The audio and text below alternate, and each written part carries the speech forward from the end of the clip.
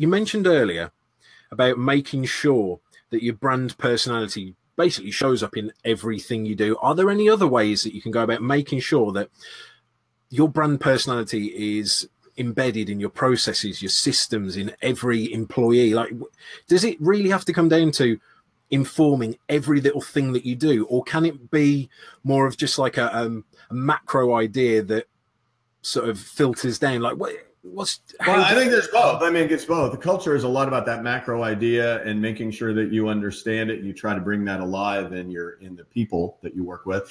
For me, literally, I do brand inventory asset work. So I go around and I look at every single way in which your brand interfaces. So it might be through live video. It might be through your website. It's your emails. I look at every way in which you have interaction with potential customers or customers. And then within that context, I'm always looking for, well, what are the high frequency contact points in that inventory? And then what are the high impact contact points? Because you may have a high frequency that has low impact, or you may have a low frequency activity that has high impact when you interact with customers. So I kind of look at that scenario and say, okay, we really need to make sure that we're delivering in this full suite of contact points, but we need to make sure that in the high impact contact points or the super high frequency contact points, our brand is present. So there's a strategic, tactical approach to inventorying all your contact points. And as for culture and hiring and all these other things, are very important as well, because that's the way in which people interact with your brand, through people, process, and technology.